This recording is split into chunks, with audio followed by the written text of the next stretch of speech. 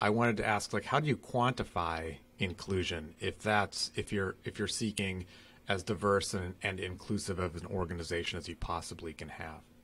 Yeah, I think that's one of the things that we as organizational psychologists are really trying to build a science around. So we know how to count the numbers of different kinds of people so we can get a good sense of diversity from a numeric perspective. But when it comes to inclusion, that is a psychological construct. It's not something that can easily be counted. So we as organizational scholars have developed a variety of measures, mostly items that capture different aspects of those feelings of belongingness and uniqueness and having voice and being treated fairly.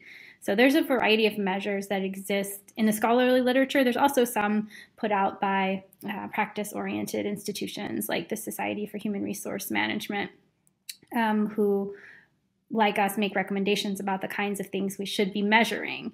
And that often means we have to directly ask people, how are you feeling about these things? So we can't assume from an external perspective how anybody's feeling. And so we can use these survey-based items. We could also do things like exit interviews, or we could do focus groups to get a sense of how people are feeling in different parts of organizations.